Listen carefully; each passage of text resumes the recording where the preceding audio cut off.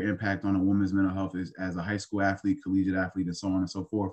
So we have two wonderful special guests here with us today. Miss Camille, is Dogby, correct? Dogby. Dogby, okay. Sorry for that. But so we have Camille Dogby and Shannon Foreman here with us today, two former track and field athletes, correct? And basketball.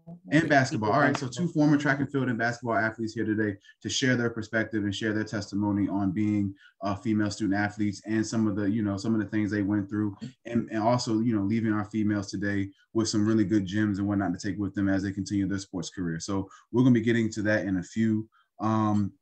Dr. Pitts, we got bowl games going on this weekend. We got the Celebration Bowl today between Jackson State and South Carolina State. Coach Prime's last game today at Jackson State. Yeah. So, kind of bittersweet, but like you said yesterday in his press conference, when he leaves, we're going to see what he really did for Jackson State and what could have been done. So looking forward to that. But as we transition, folks, we're going to transition into our mental health tip of the week. So it's kind of a twofold. I wanted to share a quick mental health tip of the week real quick, because on Tuesday, I can't remember his name. It was DJ Twitch. For those who are familiar with the Ellen show, DJ Twitch, the DJ for her show, had an untimely passing on Tuesday. He took his life Tuesday at a motel down the street from his house and everything. And every time we see somebody, whether they're a celebrity or just somebody that somebody knows in the community that takes their life, it's never an easy conversation. And, the conversation always plasters itself all over the news and social media of, suicide awareness and things like that. And, unfortunately, we have another Black man who took his life, and I believe he was only 40 years of age, really, really young. And, unfortunately, I always tell people, since I've been a clinician, you just never really know what somebody's going through, and I always tell people, when we see people who make that decision to, take their life, I would imagine that's never an easy decision. And, talking with people who have been, suicidal, who've made suicidal attempts in their life, that's never an easy decision that they just stumble upon. And oftentimes they feel like that might be the only decision that might make any type of sense to them. And, it's really concerning when I see, our Black youth, our Black young boys, and also, our young adults and, Black adults who choose to, take their life and things like that. For whatever the reason may be, it's never easy. And, I've learned not to, be as maybe quick to judgment when somebody expresses suicidal ideations and things like that. Being a clinician, I've learned that, sometimes people's suicidal ideations are only a matter of just not wanting to be in emotional pain anymore, not necessarily wanting to harm themselves or kill themselves, but just not wanting to be in emotional pain anymore. But unfortunately, we have too many oftentimes who do feel like taking their lives is the only way. Especially for Black men, I think, seeing everybody's comments and whatnot, that they always said, he was never, not smiling in the video. He seemed to, be in love with his family, in love with his wife. I think him and his wife just celebrated their 9-year wedding anniversary last week. They had 3 beautiful children and everything. When we see people like that, it's always, it's always your strong friends. It's always the ones that's smiling and laughing and seem like everything is going right are the ones who normally do this. And while I'm not going to speak for the entire population of men, one thing that I could share with our listeners out there is that, I think sometimes with men, we really struggle with the identity of our self-worth. And oftentimes as men, we attach our self-worth to, our career or to achievements or progress and things like that, tangible things that are very subjective. And if you don't find value or meaning in it yourself, relying on other people to give you that validation for your self-worth or for your achievements or for your success can oftentimes have you on the outside looking in like everything is going right for you, or that, everything in life is falling into place. Your career is going great, family's going great, personal life's going great, when you hang your validation on the opinions of others. And I'm not saying that's the case here, but oftentimes when, when talking with individuals, especially, young Black men and Black men in general, about, how they view themselves and how they view their identity of how they, fit into the world and fit into society, more times than not, the answer is, well, what good am I if I'm not worthy, if I can't work, if I can't provide, if I can't protect, what is my worth here in this society, and what is my worth here in this world? I want to listen to all our listeners out there, and especially our Black men. If you are listening, you are worthy. Regardless of your job, regardless of your situation, regardless of what you might feel like your outlook on life is, you are worthy. You're here for a reason. I always tell people, existence is about 14 billion years old, and you are here for a specific reason. Whatever that reason is, that's on you to find out. That dash between your birthday and your death date, you add meaning and significance to that. So, you are worthy, you are valued, and you are loved. And, I hope this message can, touch somebody to, if they are feeling that way, to reach out and get help. There's always a resource out there, and there's always an answer out there other than, choosing to take your life. And for those who have either suffered with that or have a loved one that suffered with that, just know there are options and resources out there for your loved one or for yourself to get help. We have the new suicide hotline number 988 that you can always call, or if you can find the number to a local mental health service board in your area or nearest hospital and things like that, please get the help. Talking about it does not mean that you're going to do it, right? And I think that's also a big stigma. Is oftentimes when we feel like when we talk about suicide or bring it up, somebody wants to do it, or they're going to be more inclined to do it if we talk about it. And that's not the case. If we don't have an understanding or an awareness of how somebody develops that mindset or how they get to that mindset, then we'll continue to miss the point, and we'll always continue to sit there and judge somebody for making that choice if we don't allow ourselves to have some type of understanding about it. So I just wanted to share that this morning, and, our condolences to his family and his loved ones and everything. And if you know somebody who might be struggling with this, yes, obviously, check on your strong friends, check on the weak ones too, check on everybody. Nobody should not have to be worried about not being checked on or asked if they're okay. And for my men out there specifically, I know we're always quick to say, we're good, we're all right, we're making it. Hey, look, if you have a trusted friend or somebody that you can talk to, be open and honest to them. At least find somebody, one person that you can be vulnerable to and open with. And it might be awkward. It might feel awkward to open up and talk about those things, but keeping it bottled up and keeping it inside you is not the answer either.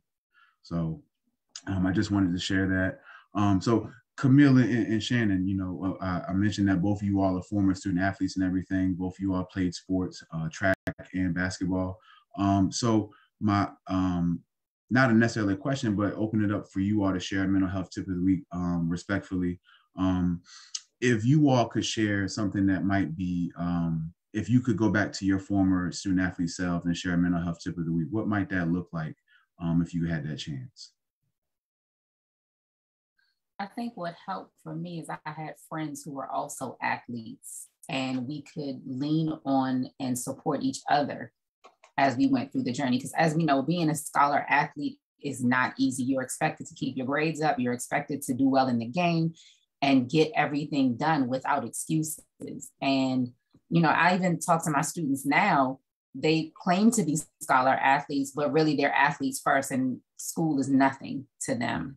And I've told them, I'd lived the days where I didn't get home from a game till 11 o'clock at night. And I was up till 3, 4 o'clock in the morning with books surrounding me on my bed, sometimes falling asleep in the midst and waking up like, oh my goodness, I got to finish.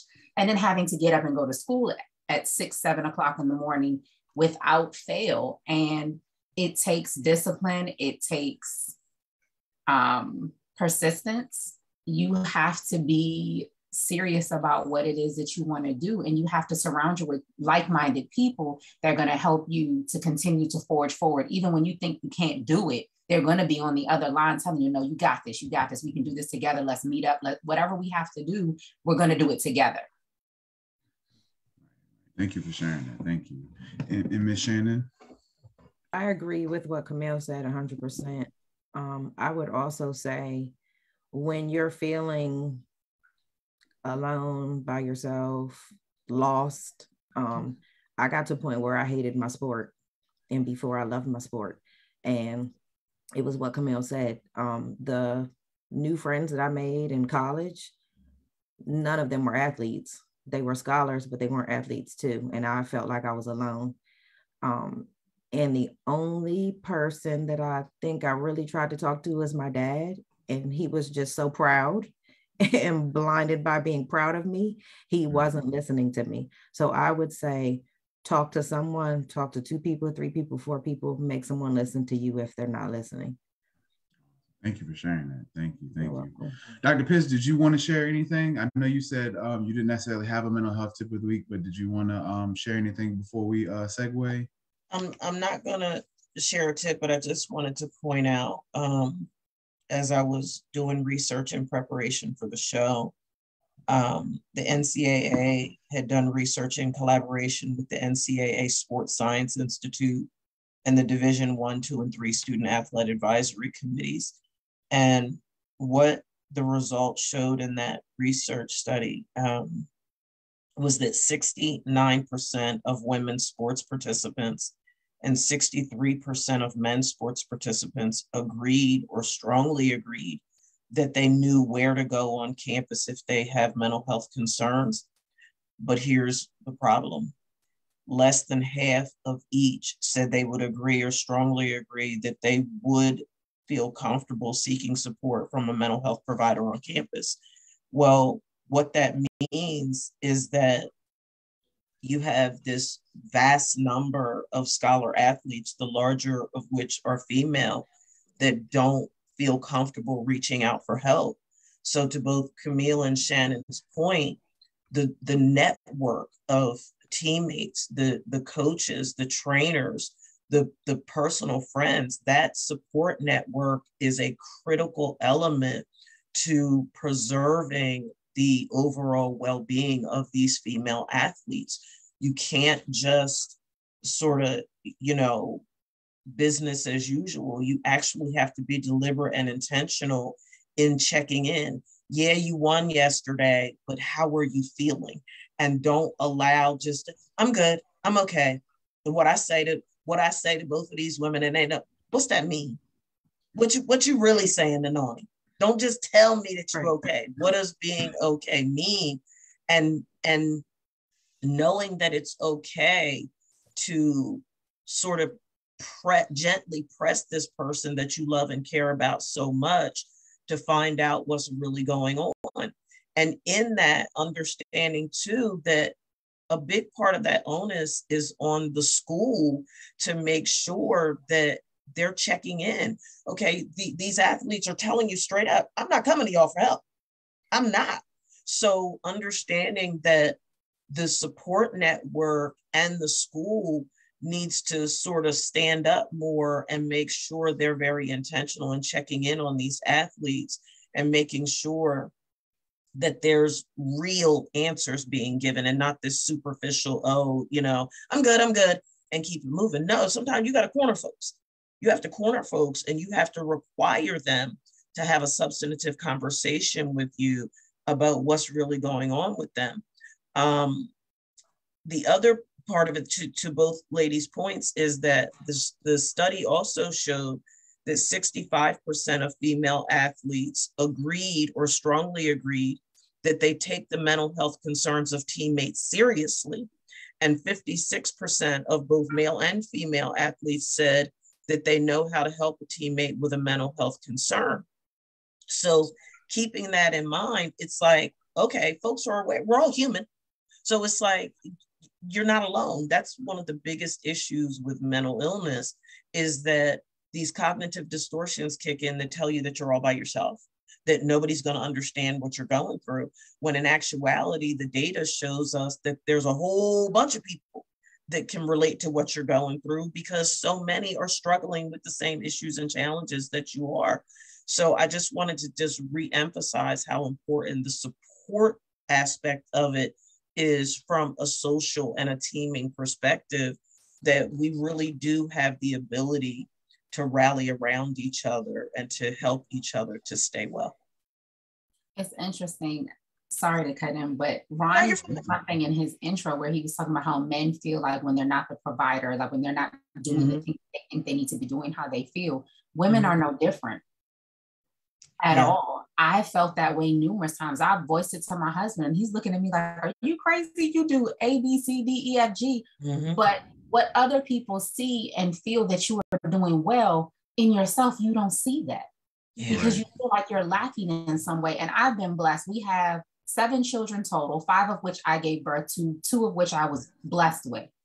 And I've always questioned, am I doing what I'm supposed to? Am I just providing, or am I giving them what they need? Because I don't want to be that parent who's, oh, I gave you everything from the materialistic standpoint or giving you all opportunities, but I didn't give you me. And I fought with that for years. I fought with, do I love you enough? Am I really loving you unconditionally? Am I really am I being a good wife? Am I taking care of my husband's needs? We all hit that in some way, shape, or form. And even as a professional, I question, like just yesterday, I was like, am I doing this the way I've always done it? Am I really giving my students my all, or am I holding back because I see that they're so immature that they're not even functioning at the level they should be? And so we all go through that. We all question it. But again, it's who you surround yourself with. The other part is there is a huge stigma on mental health. If you go talk to a psychiatrist or psychologist, people start to think, oh, you crazy, oh, something's wrong with you. But that we need to get over that. We need to understand that that is what helps us. After I had my 4th child, I went through a period. I didn't know what it was. I just know I went through a really hard period. We had transitioned from a church, or we hadn't even transitioned. We left a church. And then in the interim, a group we were a part of that we were really engaged with, because we were out due to my issues after having birth. Like I couldn't walk. I couldn't carry my child for a good few months. I had to get to a place and wait for my husband to bring her to do anything. It was so bad that, and I know I probably shouldn't say this on air, but when we would drive in the car, my child was nursed from infancy and I couldn't even pick her from the car seat. So she had to just sit on my lap the whole ride on a nursing pillow so that if she needed something, I could provide it. And it was that always being physically strong and being able to do what I needed to do and not being able to do it when I felt like I needed to do it most. And then mentally going through things, because spiritually, when you're going through stuff and mentally, it's all wrapped up together and you start to feel like, oh, you're not enough. Oh, why is this happening? And my husband said he got to a point where he looked at me one day and said, where is my wife? Wow. I need her to come back. And while therapy was on the radar, it was like, we don't have time in our schedule for that. But he said he definitely saw a change when I did engage with the therapist. He noticed that I was my mind wasn't racing like he would see it racing anymore. I wasn't thinking, oh, well, my children, oh, well, work, oh, well, this, because I wasn't at work for 2 years as a result. And it was something that was hard to talk about because I didn't want people to think I was weak. I didn't want people to think that you can't do it. And it wasn't, I got to a point where I had to say, you know what, forget everybody else. Let me go through what I need to go through for me to heal so that I can help others get through whatever it is they're going through. Because too many women don't share their story. They just push through and act like, oh, I got this. But that's not so. And we have to be more transparent about these things so that the younger generation or women coming behind us or that we're around understand that it's not easy. We're gonna battle, but we've got to choose to stay focused on what our end goal is and put in whatever work it takes. Again, it takes practice, just like we have to practice to make perfect on the court or on the field, on the track. We have to do the same thing in life to get through and to be successful in whatever it is we choose to do. Yeah. Thank you for sharing that. That was powerful. Thank you. Indeed.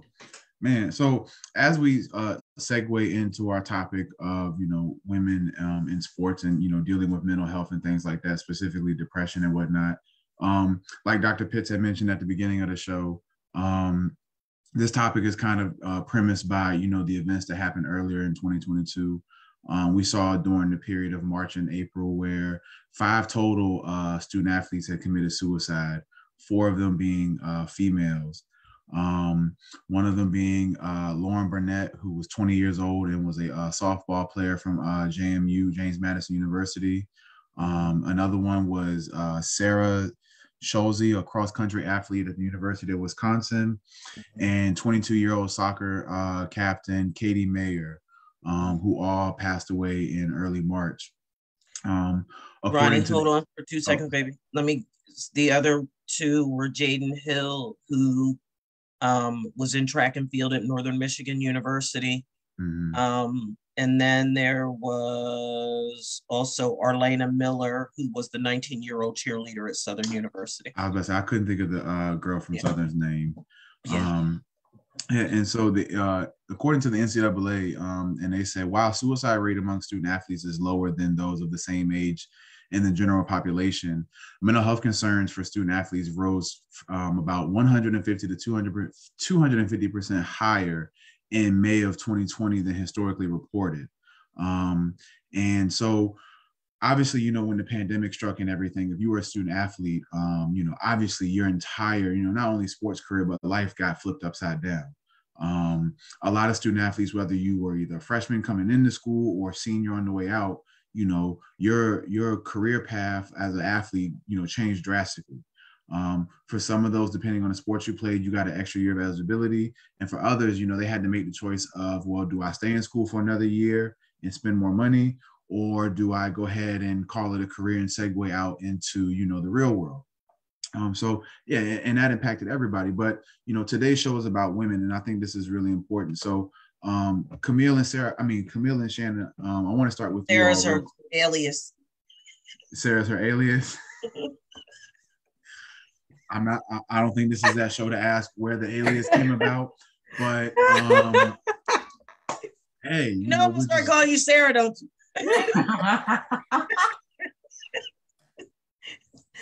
Sarah tight. So Camille and Shannon, real quick, so kind of talk to the listeners about, and this was a question that I've always wanted to ask female student athletes, because nowadays, there are more of a professional relevance for female sports, and basketball, track and field, softball, and things of that nature. But so for both of you all, kind of talk to the people about how you all got introduced into sports and how you found, your niches in you all's respective sports, and kind of talk about what was your expectations for you all sports careers, and then how did, reality kind of set in. And whoever wants to go first, by all means, take it away. I told you 6 questions at a time. I'll go. That was 3. Well, Camille and I are best friends, and we have been since fifth grade. Yep. 6th grade. And Camille was always busy. Camille was always doing 9 million things. One of those at a young age was track. Basketball too, right? Mm-hmm. Right. When I moved around there, basketball started. Yeah. So in, I think, 8th grade for me, me and another best friend of mine at our school, we had kind of like a trial time of trying out a sport for a few weeks. And then it was track. And then there was a track meet at the end. It was just intramural, just to see if you liked it. Prior to that, I was playing volleyball in school. It was intramural. It wasn't a team. I really liked volleyball. So I said in high school, I'm going to play volleyball. Well, we did track and I fell in love with track. And then Camille was always telling me about her running and she liked it. And I went to high school and I did track. Well, I fell in love with track. Track was it. I hated high school. I hated everything about high school except for running. I feel you. That's how it was about football in high school. Yeah, I was always in the talented and gifted. But I was lazy. As a student, I was lazy. I did just enough to run, just enough not to get in trouble because my parents weren't having the bad grades, but I did just enough. But I was all about track. I ran all 4 years. I was never the fastest by any means. I didn't break any records. I didn't win any first place, second, or third in my individual events. I ran the 400 meter, the 800 meter, the 4x1, 4x2, 4x4, 4x8, all 4 years. We won plenty of things, regional championships, state championships. We went to Penn. We did a lot. I loved it. And then my last 2 years, I ran summer track. Again, Camille introduced me to that. And then I started with that. Best thing ever. Well, I never really thought about going to college. I always wanted to have my own daycare. Okay. I told my mom, I'm going to have my own daycare. I'm going to go to the community college. I'm going to do their program there. I don't need to go to college. I don't want to go to college. I hate school.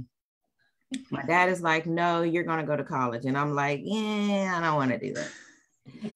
Starting when I did my summer track program, I had amazing coaches. Mm-hmm.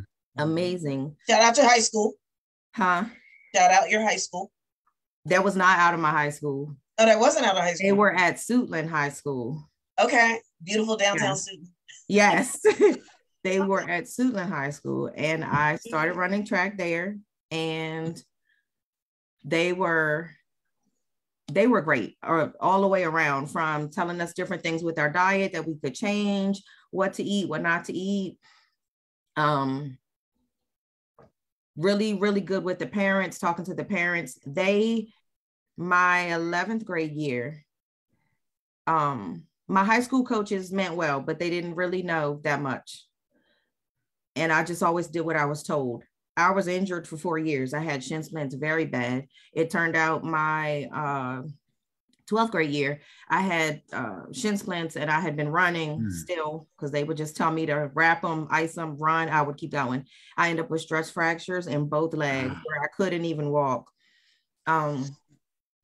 My summer coaches, and by the grace of God and prayer and everything, I ended up getting a full scholarship to Morgan State University.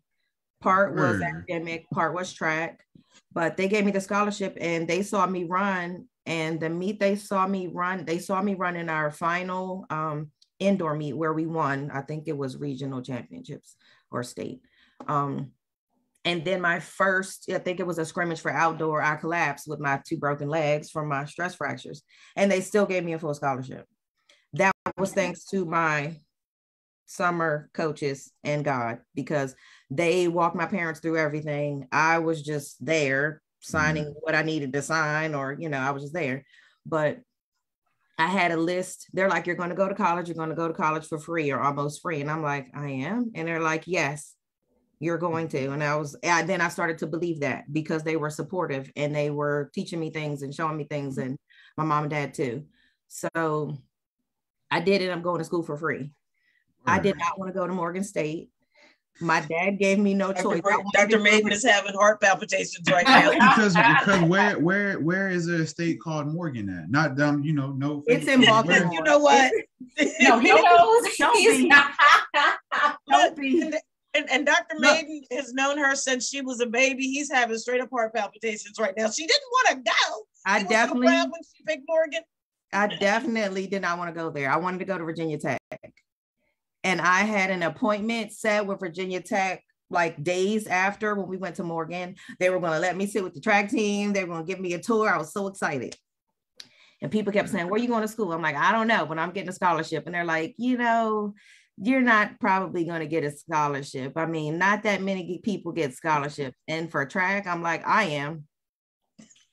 Went to Morgan State. Okay. Coach was so excited. But a Hokie fan in New Jersey. That's what's up. That's what's up. I'm from Maryland, though. Okay. She was living in Maryland when she went. Mm-hmm. Yeah. Word. Okay. Cool. Yeah. I grew up in Maryland. I've only been here the last few years. November 2nd, 2009 to be 2009. Thank you. Awesome. So we went there, and my dad was so excited, and I was like, it was exciting and overwhelming, because this thing that you've never thought about, never thought possible, and everybody said you can't. And then I started to believe, okay, I can. I get there. They're showing me around. They're showing me all the stuff. And then we go in the office, and the coach is like taking out all the papers with all the dollars on it. And he's like, this is this. I'm going to give you this. Grades are going to give you this. SATs, you get this, blah, blah, blah, blah, blah. So what you'll pay is $0. So then I'm looking like, okay, well, can we call you like the end of the week or something? And my dad's like, come out in the hallway. And I'm like almost in tears, like, I don't want to go here. I don't want to go here. Dad, I don't. He's like, it's free. It's free. Virginia Tech is not free. It was Virginia Tech, North Carolina A&T, and South Carolina State were like my tops. You're not going to get enough money to matter. You have to go here. It's free. I don't want to. You have to. So we did that for a little bit, and we walked back in and signed all those papers. Went to Morgan State, got all my stuff, and by me having an academic scholarship also, I stayed in the academic smart people dorm, was on the opposite end of campus from all the other dorms. It was on the opposite end of campus from training. It was on the opposite end of the gym. It was near nothing but the academic buildings. The 3 or 4 girls that I started hanging out with and became friends with at school, they were there on academic scholarships, not athletes. I was miserable, where I went from loving track, and track was the only thing that mattered, and I would practice morning, noon, and night, extra, and everything no one had to tell me to. I did it because I wanted to. That all changed. I had to get up super early and walk across campus for like training, practice, early morning, late. I would miss being able to go to the dining hall and eat. I had to do everything completely by myself. I never really bonded with anybody on the track team. I mean, I would kind of speak, but that was kind of it. And track is a individual, lonely sport. The coaches, they coached, but it was really it. There wasn't any kind of network for this group or that group, or, you know, getting together to do things besides just practice. And there wasn't much conversations happening at track practice. We had to do study hall, and we had to do weightlifting, and we had to go see the trainer. Again, we just went and did those things. It was like, this is what I was told to do. I'm going to go do it, and then go back to my room. Sounds like a recipe for depression. I hated it. I was lonely and I was miserable. I had, like I said, the girls that I was friends with, they weren't in sports. So I had friends, and then we traveled. We would go far. I remember riding a bus to Ohio State to run at a track meet, and it was a blizzard and we got stuck there. That's all I remember of that trip. I just know it was miserable. Wow. Everybody didn't have phones. I remember my dad bought me a pager when I went to college. Like, we couldn't talk to people. We couldn't, like, it was miserable. And I remember telling my dad, I am not doing good. This is hard. I don't like it. It's not fun. I don't want to run anymore. Let me just go to school. I don't want to run.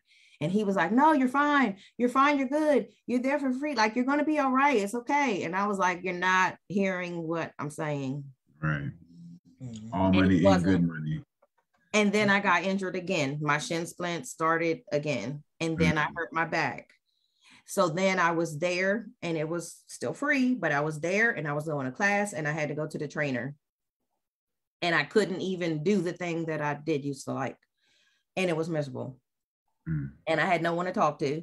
And the people, like I said, that I was friends with there, I didn't talk to them because I felt like they don't really care or know, and they're not going to be able to relate. So I didn't tell them.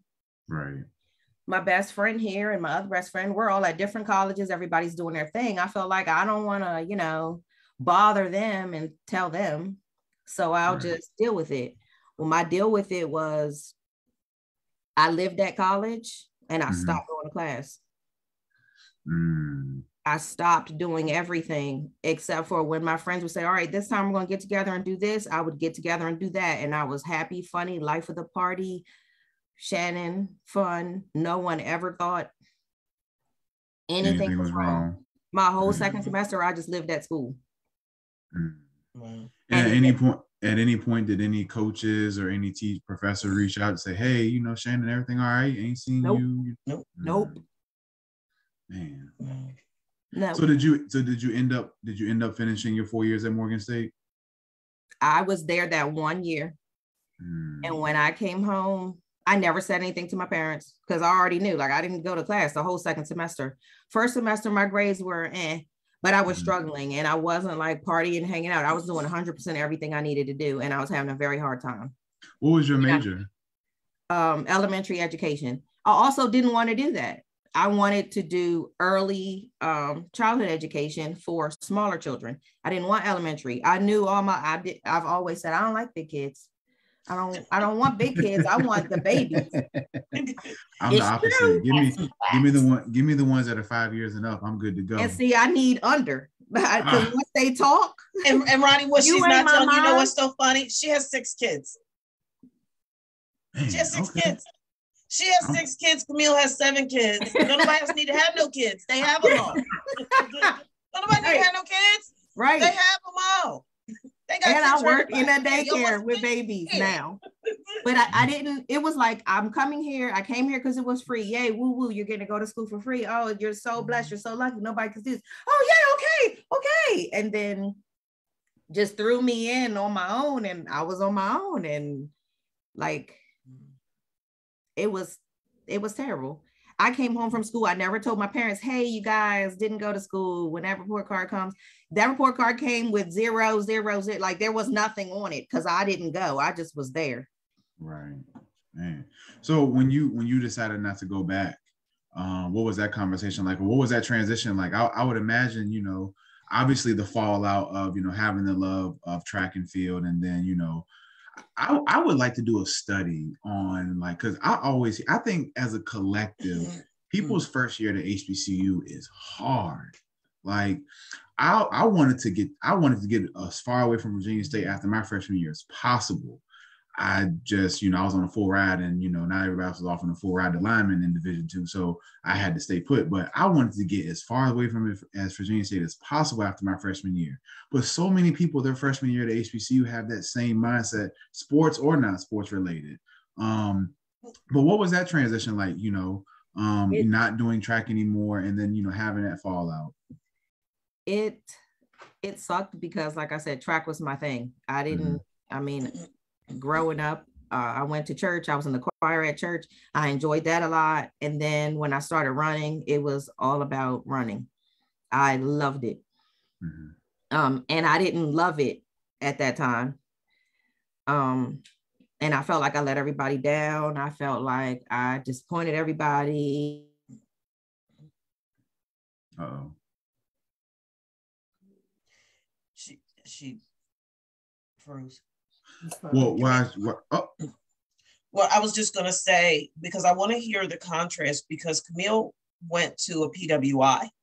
So I want to know, to your point, Ronnie, about your perspective that people that attend an HBCU have a really rough first year.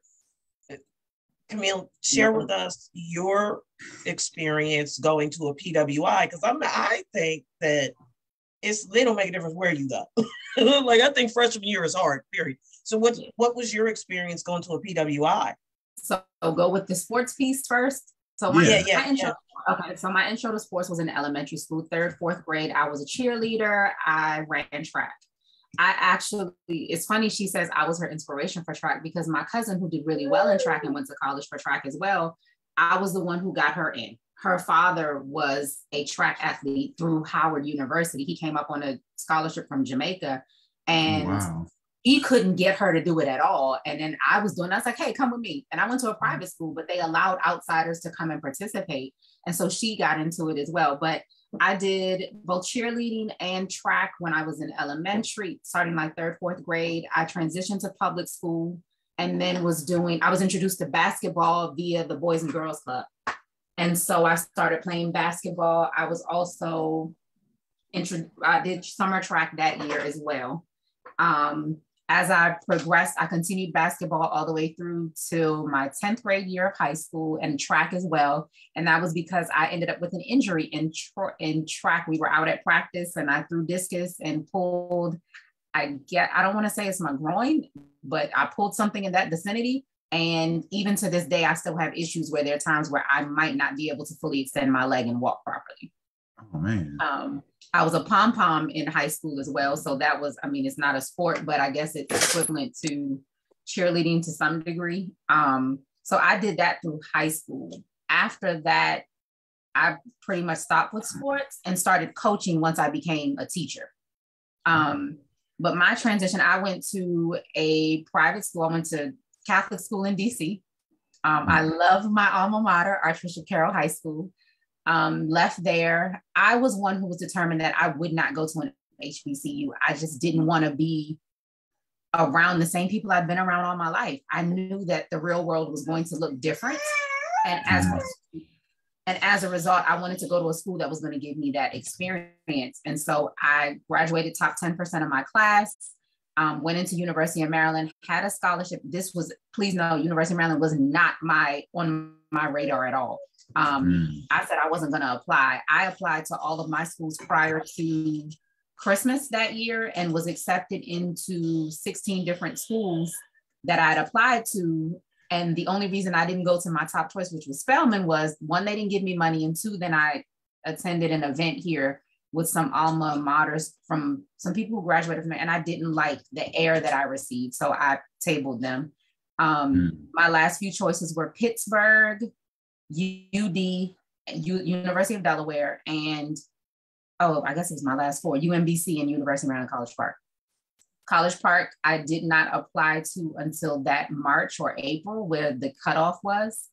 And I was accepted. And as a result of financial reasons, I had to go to University of Maryland.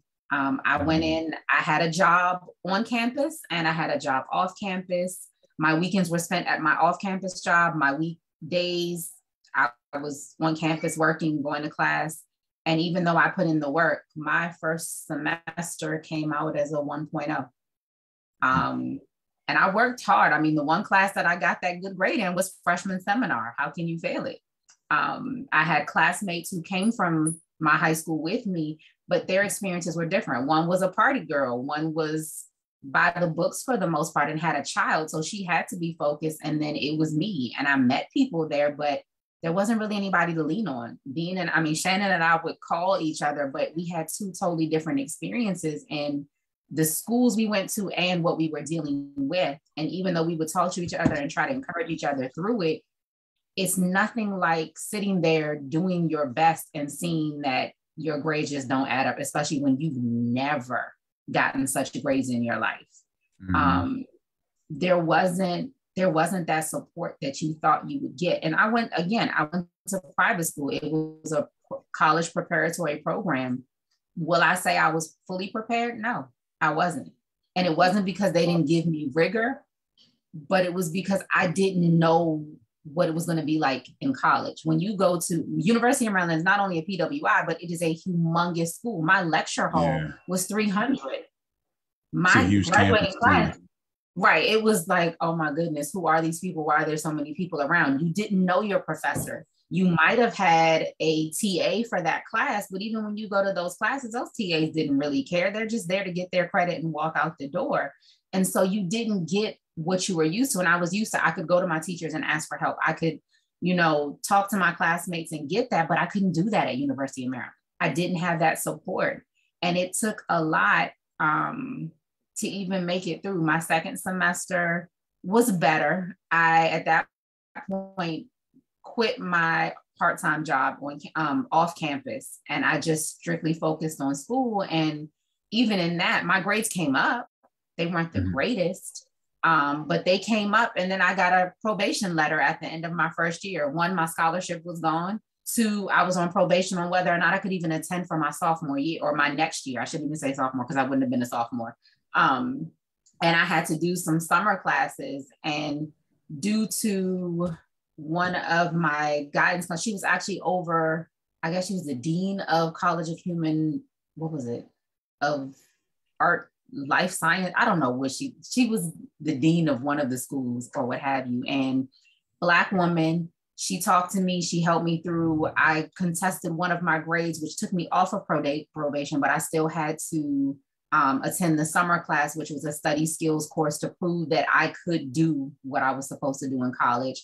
I retook another class that summer, aced it. And then my motivation gained, because at that point I'm like, okay, well, I can really do this. So let me get to it. And from that point forward, the only way I was able to graduate on time. So in my second year of college, I then get in a car accident, which makes me have to withdraw from school. Because my back was really messed up and I had therapy that I had to go through. So this is now 2 semesters gone, a whole year gone in college. I went back the second half of the year, pushed through, did pretty well in my classes, started taking summer classes and making it through those. And I was in summer school, I think you're only allowed to take 6 credits. I was allowed and given special permission to take more than that. So there was some summers where I took up to maybe 16 credits in the summer so that I could get through, and then took maybe up to 21 credits per semester to graduate just a semester behind everybody else that I went into school with. And then was blessed that I had a professor who, I was doing a double degree in studio art and then in art education. And she calls me around, I think it was Christmas Day, maybe the day after, and tells me, forget the double degree. You already got your 1 degree. Register for this certification program. That's only a year. You'll get your teaching certification through it. I'll do your recommendations. Did it, got into the program. I had to take another semester. She told me take the rest of the undergrad classes because I wouldn't get in my master's program. Did that, started the master's program that year, finished that in a year, which was also really difficult because you're taking all these classes and expected to pass with A's and B's. Your support is those who are in the program with you, but when they don't look like you, it's hard to lean on them as well. And it was tough, but you have to be determined. When I say it's like you have to have laser focus and know that, hey, this is what I came for. And I just have to push through. And as I tell all those entering college, always start off high, because when you start off low, it is hard to get out with a high GPA. I couldn't get past a 2.9 in my undergrad, even though I was hitting 3.7s and 3.8s for the rest of my college career. When I graduated, it was a 2.9. My master's program, I had a 3.5 or so, but still it's a struggle when you start off low. If you're not doing all the things that you need to do, if you're not focused on your studies, if you're not really trying to seek out the help, you're not going to succeed. And I can't say my family was supportive in a sense, but they didn't get it. My family wasn't from this country. They're from Jamaica. So the way that things went there and the way things were here were totally different. So there was no reference point for me to go back to, but to talk to my friends and my cousins who might be going through the same thing. And all of us struggled through, but we made it. And it's hard. It's lonely. And I don't even know what else. I'm not at that point. I think I did experience some depression in college. I did. During my master's program, I experienced a little bit of depression, didn't really get it or understand it. But I remember locking myself in my room quite a few days with medication from a car accident, like, dang, should I take this right now? Just to kind of clear my mind and get it over with. And I think I had to call Shannon a couple of times when I went through those thoughts, because it gets to a point where it's so hard that nobody around you can help you reconcile it. And even when you talk to professionals, sometimes, this is not to knock professionals, but some professionals don't know how to relate to you. And they don't really care. They're just there to get their paycheck, unfortunately. And I had a couple of those. And I had a couple who tried to push things on me that I definitely didn't want. But by the grace of God, I was able to come through. And that was because I had friends like Shannon. I had her parents who were like my parents. That's my mom and dad. You can't tell me any different. But because of their prayers and them just helping to push us through, that's how we made it through. But PWIs, it's not easy. I'm just going to say it really isn't. I want to ask you both a question, because you both talked about some extensive injuries. And one of the things that we know, it's this vicious, and in an instance of time goes by so fast, in the instance of time, you both talked about injury, right? And it's cyclical when it comes to injuries, because what statistics show us when it comes to female athletes is we see an increase in anxiety and depression when you have injury, but then the anxiety and depression makes you more prone to more injury. So can you speak real quick about, as you both were navigating your athletic trajectory from, being young kids through that, what that looked like for you, and what role is it playing in your lives today, even though you're mothers and professionals now and not actively involved in your sports anymore? For me, injury has made me feel like I am incapable to do the things that I'm supposed to do. And that's from being injured when I was young. I hated it because I couldn't go back to track knowing that at any minute I could be walking or running, and all of a sudden that thing is going to kick in and I'm going to barely be walking. As a mother, my injury after having I've had 2 injuries. I fell right before I found out I was pregnant with my second child, and have had knee injuries that led to back injuries since then. Then I had and after her, I struggled and had to go to therapy to try and build that up. They could never do x-rays to really find out what happened. So it's been a fight ever since. After having my fourth, when I could not walk or do anything holding her and could barely take care of myself, going through that, that's when depression and anxiety really kicked in for me. Because I feared that I would never be able to do what I was supposed to do, at least for my children. How would I run and play with them? How could I do these different activities with them if I can't even function as their parent? And I went through 2 years of physical therapy. I got pregnant again, which scared both my husband and I because we didn't want the same story. I didn't want to go through that again. But I continued therapy right up until I think about 3 weeks until I had him. And then after I had him, I went back and was able to maintain and build back that strength. So I'm able to do a lot more now, not where I used to be, but I'm getting there. And it's taken both my husband's coaching and me coaching myself to say, hey, we've got to work towards this. The more we work, the better we'll become. And then we can get back to some sense of normalcy or even be better than we were before, because you'll be able to coach yourself through those things that you need to go through. And stress doesn't help because stress just leads to more injury. Like as Dr. Ronnie knows, you go through graduate programs, there's certain graduate programs that are not like any other. And when you go through the mental abuse you have to go through for that, it makes you want to quit. It causes you to stress, you lose sleep. You definitely lose sleep because you're studying, but you lose even more sleep because when you do get to sleep, you can't focus. And my body's kicking back at me right about now with even all of that stuff. And it gets to a point where you start to think you're not capable and you're never going to accomplish the things that you set your mind to. And it's hard, but it's surrounding yourself with those people yet again who are going to remind you of who you are, who've known you. Shannon does it all the time. My husband does it. If I call Dr. Ronnie, I know she's going to do it without fail. And it's just, again, keeping your circle close and tight and knowing who you can go to for that building up. Absolutely. What about you, Shannon? And I have a follow-up question, Shannon, once you answer too, because you both coach.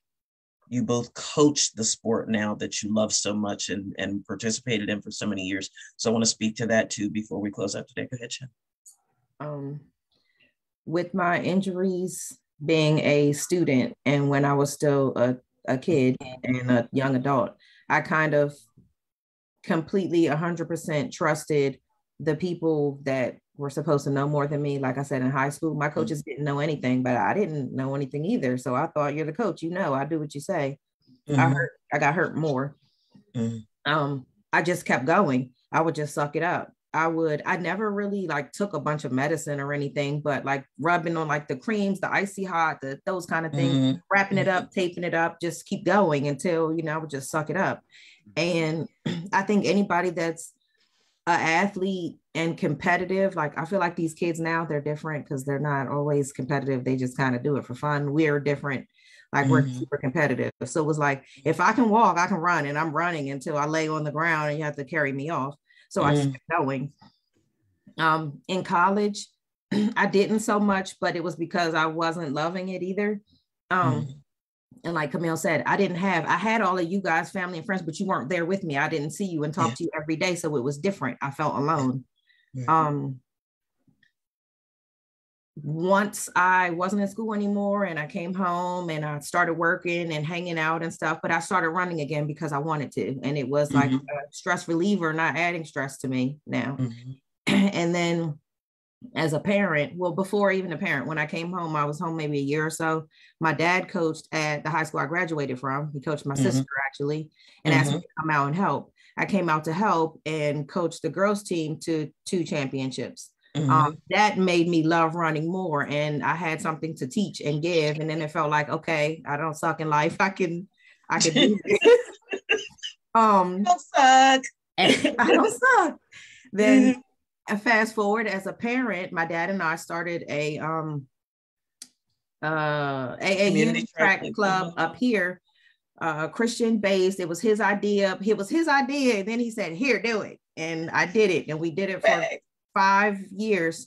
And we're trying to get it back up now. But coaching those kids and working with those kids, coaching those kids through injuries, being able to talk to them, knowing the difference of this one you need to yell at, it's going to make them do what you want. This one you need to hug them and it's going to get them to do what you want. Not pushing somebody when they're injured, pulling them even when they're pissed at you and their parents are pissed at you, like, no, they need to go see this doctor. I'm not going to keep breaking your kid down like that was done to me. We're not doing that because that's not the most important thing.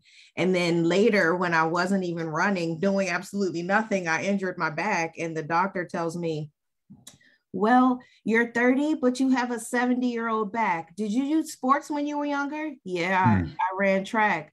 Oh, yeah. A lot of athletes have bad problems with arthritis, and I have herniated discs in my back from running then. Okay, well, I got all the way better, lost weight to where I can run again. I go back and forth with that. But now, like Camille said, I guess from all of our experiences and all of our, coming through what we've been through and still having a good support system, we know we can come through it. And sometimes I'll have to tell myself, you did this 4 times before, you can do it again. Like, just got to do it again because you already did it. You can do it. Right. Word. We tell each other constantly. So it makes a big difference. Your cousin brother texted me and said that when Uncle Gio handed you over Salem Striders, it was because you were falling into your purpose and that you had to, both of you had to go through everything that you went through your athletic trajectory so that you could coach these kids to championships today. That's what his man just said on text message. That's what he said.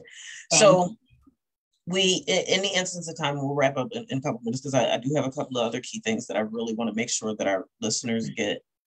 Our kids today, our female athletes, our athletes, period. Ronnie and I talk about this all the time, more so him than me because we're a different generation.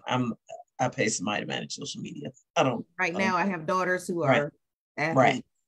When you think about female athletes and how females are, and it's not that guys, Ronnie, don't be catching feelings.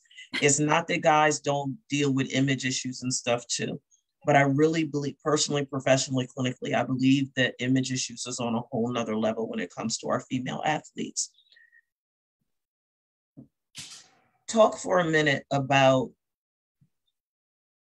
the impact that you believe that negative social media has on our female athletes within that context of anxiety and depression. Because I get it. Like, and you all know with the clients that I have, it's like everybody's comparing themselves to everybody. And I'm like, oh my gosh.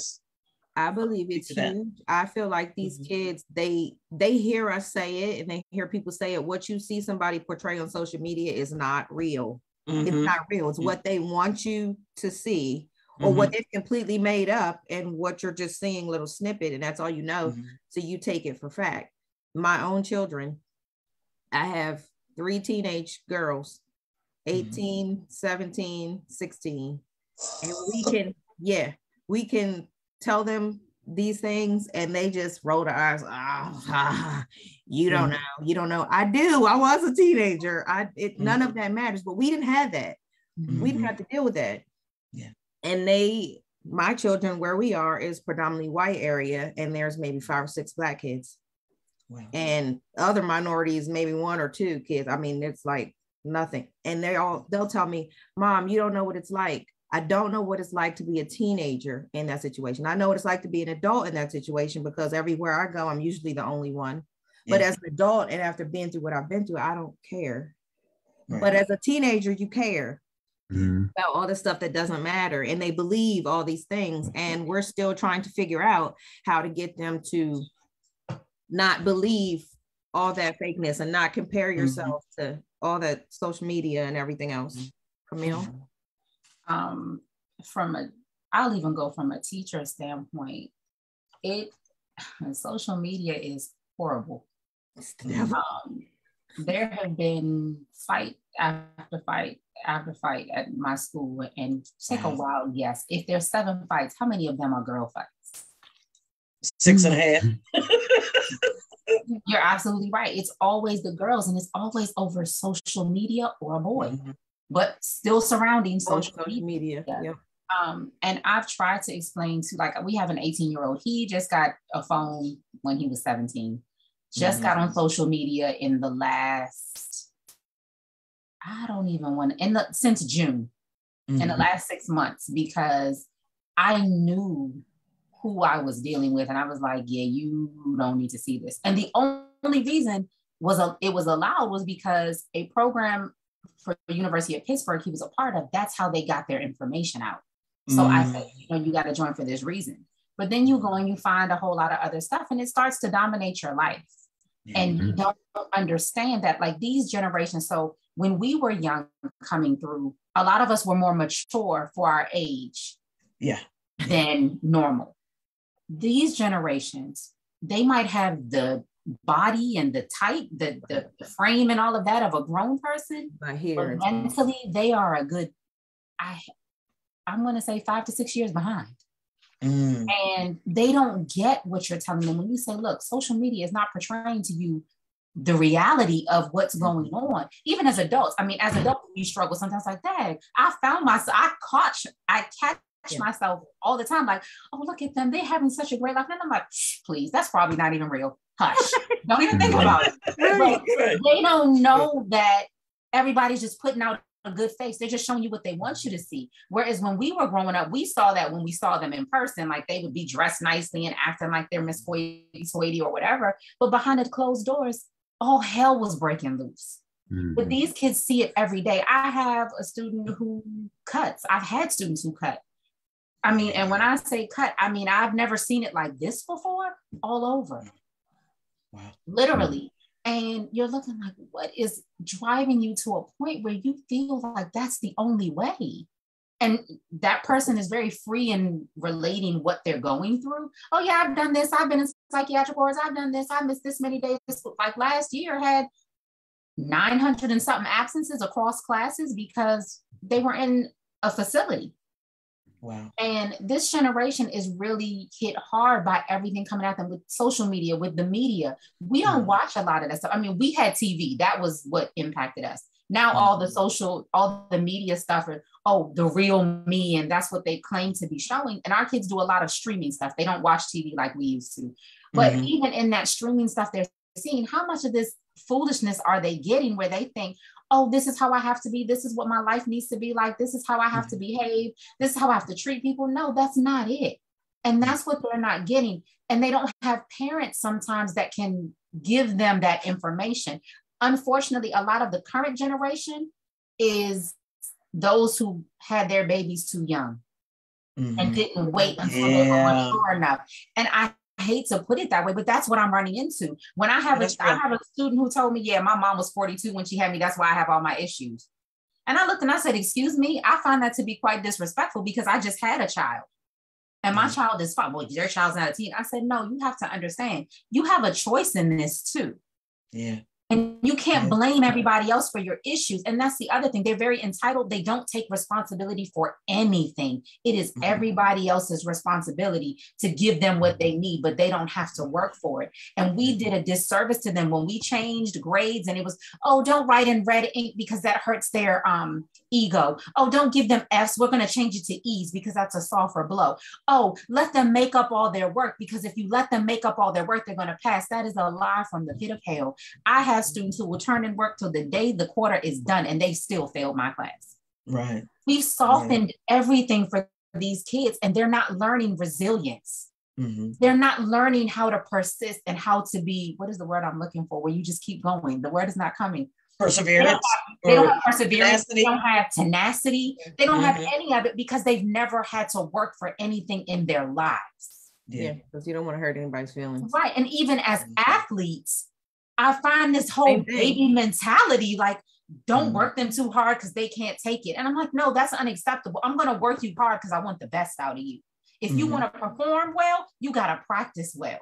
Yeah. And when it comes down to life, right. Life, you don't get anything good or worth having just given and handed to you. That's not how it works. Right. When somebody hurts your feelings, no one cares in the real world. And even as a coach, when it comes back to injury, I don't feel like I was told to, hey, go to the doctor and find out what's going on. That was never a push. It was, oh, you got an injury. Okay, well, just ice it, rest it. You'll be all right. And that's Ronnie says that all the time. Put some ice and keep going. Exactly. And that's what we did. And it was funny. I never had shin splints, at least that I noticed, until I was in college and I was teaching. When I started teaching is when I got shin splints, and I had no clue. Like, they were so bad, they affected my ankles to the point I couldn't walk.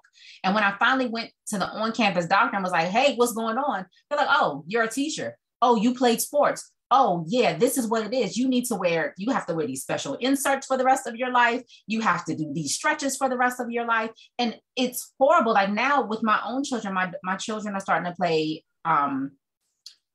what is it? Boys and Girls Club or intramural, whatever it's called, basketball. My daughter had an ankle injury for a while and she's like, oh, I'm just going to tough it out. And I'm like, honey, you're not walking straight. You can't play. But mommy, I really want to, I get it. But I need you to sit down for a couple of practices because I'm not going to put you through that. And as a mother, as a parent, as a coach, you have to coach them through these things and let the parents know, hey, your child is injured. Take them to the doctor. This is what I think it might be. I might be wrong, but I want you to go check it out because I don't want them to have a lasting injury that's going to impact them for the rest of their lives. Right. Right, that's real. Ronnie, you often, and I know you have folks that you mentor and you've coached and all of that stuff too. Can you, real quick, speak to, tie it together? Because I think interestingly enough, one of the things that we didn't touch on is, like Love and Basketball is a good depiction of it, right? Where you have the couple that are both actively involved in sports and what that looks like. And Ronnie, you've talked a lot on different shows about the relationship aspect of athletic play. And it was a particular show where you talked about your own depression and issues.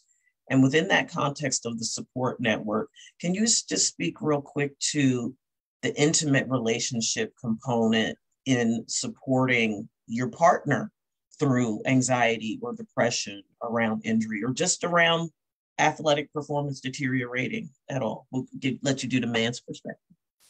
Yeah, I mean, I always, I didn't have a girlfriend or anything when I played football until I got to college. I always felt like it was a distraction because I knew I wasn't going to give enough of myself in a relationship that would be fair. Because I used to always tell people, look, during football season, when I'm training, I can't give you what you want. And that's just what it is. You're not going to help me get to where I need to right now. It's no knock on you, but I got a mission. And, so a lot of the times, when I got to college and whatnot, and I really started dealing with injuries, I didn't necessarily have a significant other to, necessarily rely on and everything. So, for that emotional support or for that, intimate support or whatever, outside of just just regular family support and everything, I didn't necessarily have that from a partner per se. But it wasn't until my last year playing when I got with my wife, who was my girlfriend at the time.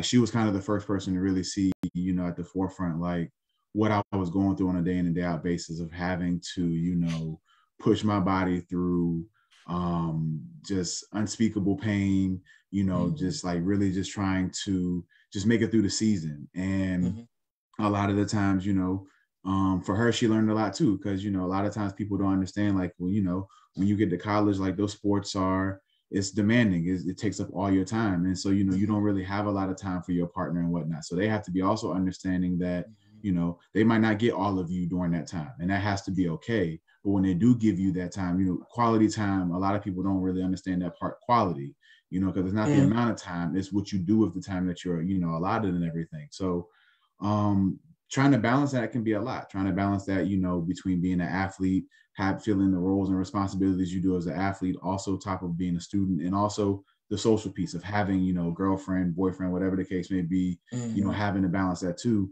Those are a lot of things that, they're microcosms of life that, while you're a collegiate athlete or even a high school athlete, that you get a firsthand of. And it can be difficult to handle sometimes if you don't have the right support around you or the right messages being told to you. If somebody's just telling you to just push through for their benefit, then yeah, you probably will, end up putting yourself in a very unfavorable position.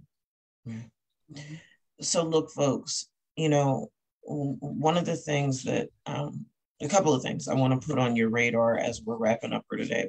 Sometimes we go, it's the joy of having my own show. I can do that.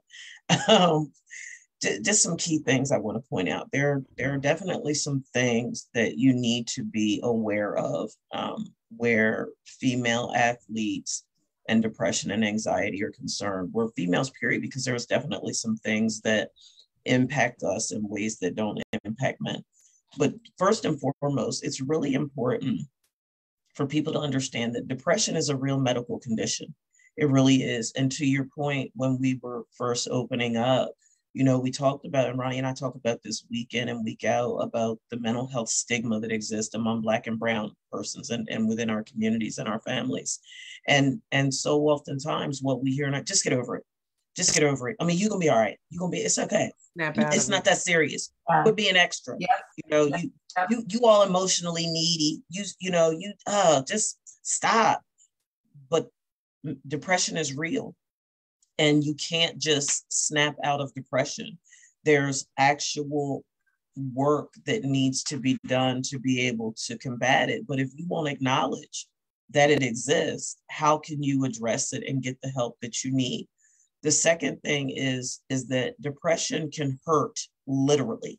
It can have, it can manifest itself in so many different ways: persistent sadness and having that feeling of emptiness, feelings of hopelessness or pessimism, irritability, feelings of guilt, worthlessness or helplessness, decreased energy or fatigue, difficulty sleeping, oversleeping, a change in your appetite, and the list goes on and on and on.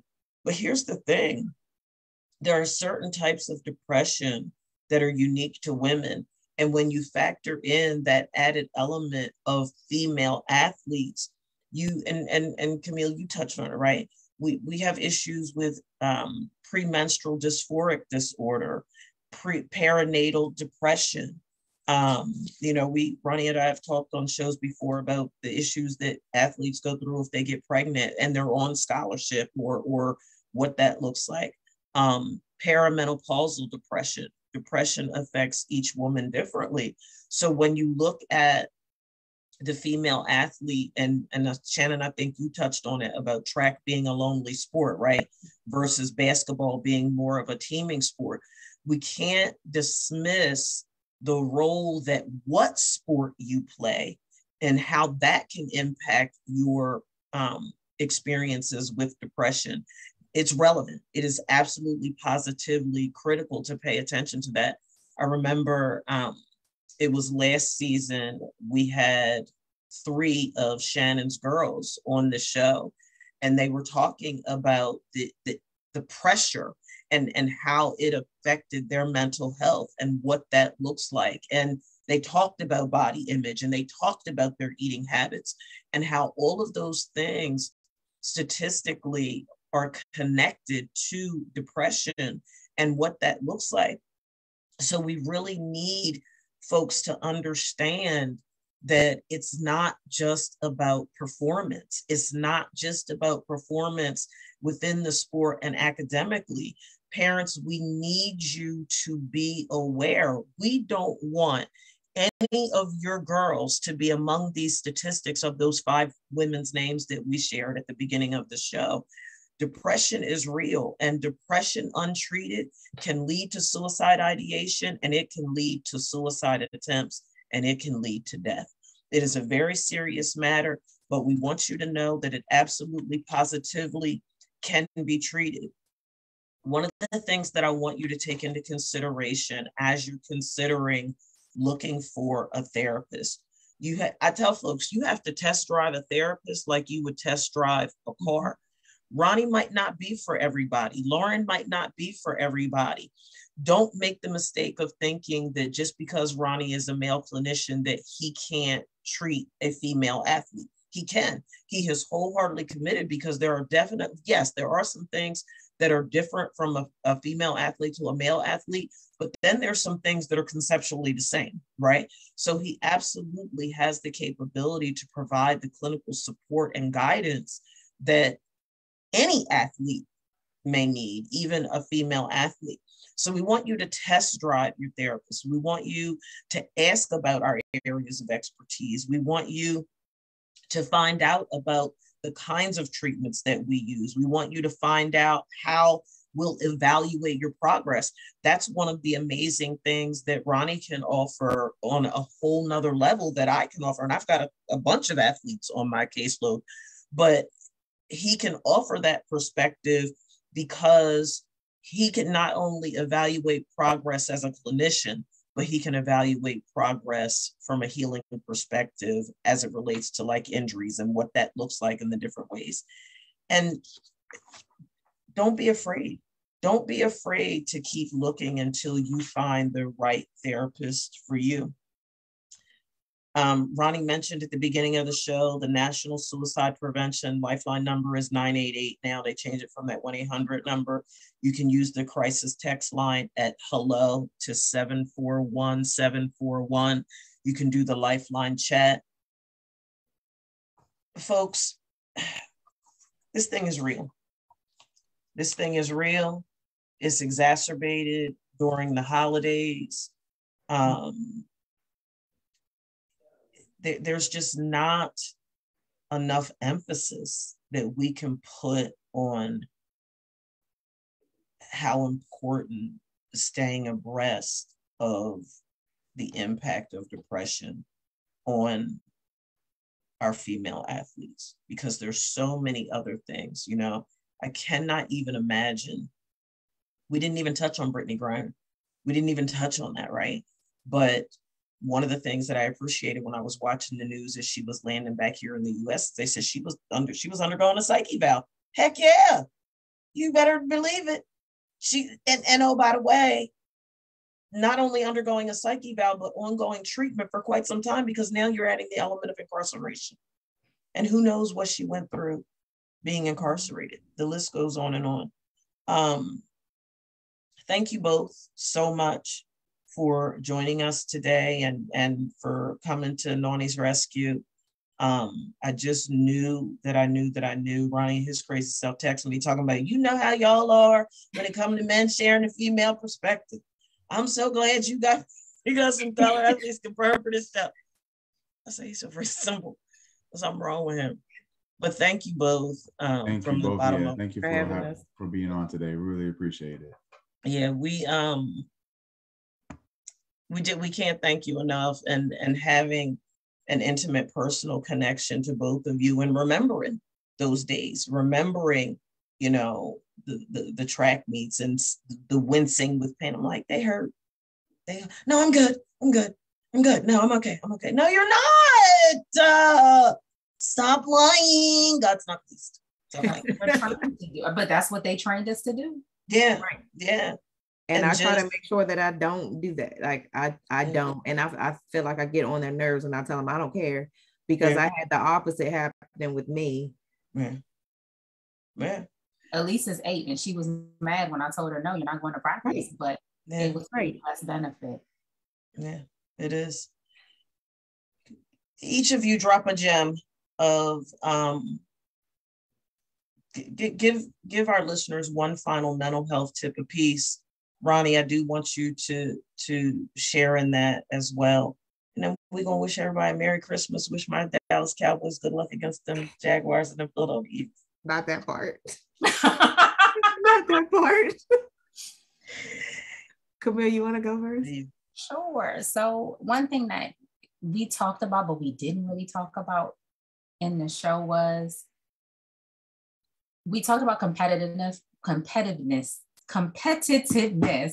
we talked about it on the court, on the field while we're playing. But something that all of us also had was competitiveness in the classroom and in life. We carried it across the board. We didn't just do it in one area. So that's one. Another thing I noticed was, we talked about Ronnie brought it up, looking for validation from others. One of the biggest takeaways that I've come away with in the last few years is, I can't let anybody else validate me. I've got to validate me, because if I don't think I'm enough, then no matter what I do, nobody else is going to add up. Nobody else is going to give me that. And so we have to know who we are and be comfortable in our own skin, and not let others define who we are, what we are, how we do things, or anything else. And then something else that helps me from time to time, I'm not a big journaler, but I know when things are really hitting and I can't talk to anybody, the only way to get it out is sometimes to either type it in my notes section of my phone, write it out on paper, type it on the computer, whatever is near me, I'll use that to try and get stuff out so that it's not sitting in my heart and festering. That's good. Thank you. Shanna? I would say I'll take it back to my dad. When we made our track team, he said we have to come up with a slogan. And I'm like, a slogan? I don't know. Well, our slogan that I came up with was "We never quit." He always told this story about when I was running summer track and it was a relay and the baton got handed to me and we dropped the baton, and it was the race to qualify for Junior Olympics, for nationals. And we dropped the baton, but I picked it up and kept running. We would have got disqualified, but we didn't, because I didn't give up. And he was like, most people would have quit. Most people would have gave up. Do not quit. Don't take the easy out. And suicide is the easy out. And many things would tell you and trick you to believe that you can just end all the hurt and the pain. You'll end your hurt and pain, but you'll hurt many, many more people, which you'll never know how many that care about you and love you, because you never know what impact you're having on somebody. Sometimes by just saying hello, asking somebody how they're doing, just being polite and pleasant to somebody. And if you're hurting, if you're feeling however you're feeling, be honest. When someone asks you, be honest. You don't have to be honest to the person on the street saying, hey, how you doing today? You're not going to spill your guts to them, but pick a person that you trust and be honest and talk to them. Don't just say, I'm good, I'm fine, when you're not. Because if they don't know that you're hurting, they don't know how to help you. I appreciate both those tips that y'all both left. And if I had to add anything else to that, it would be like I always say, it's not about being perfect. It's about, finding true happiness to yourself. So I believe in, getting 1% better each day, no matter what that looks like for you.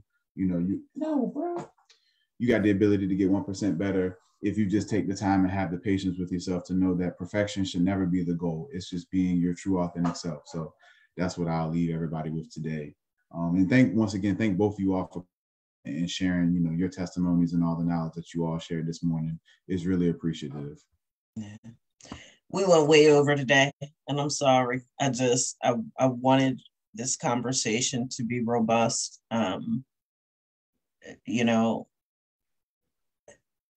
The whole suicide piece, and it just, when I think about my own clients just in the past couple of weeks and the escalation that I've seen my own clients in reporting to me that they're having suicide ideation, it's heartbreaking to me.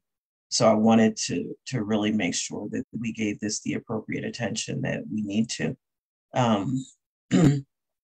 Please know, folks, that yes, it is the holiday season, and I am persuaded that one of the simplest ways to battle depression is gratitude.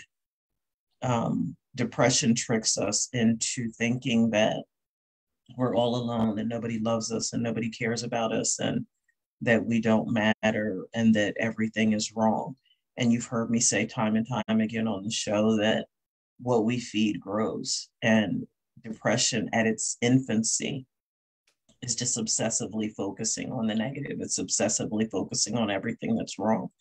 And if we can just shift that focus to gratitude and look at the good that we do have in our lives, look at the blessings that have been bestowed upon us, look at the fact that there are people all over the world who have life far worse than we ever thought about having. There are people who are incarcerated who will never come home. There are people on death row. There are people that have handicaps that have debilitated them so that they could never even play in sports at all, and the list goes on and on and on.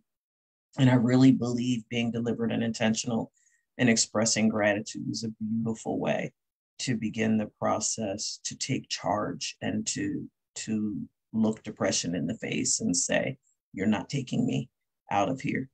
I want to take this opportunity to wish everyone for those that celebrate, whether it's a Merry Christmas or Happy Kwanzaa, just enjoy the season.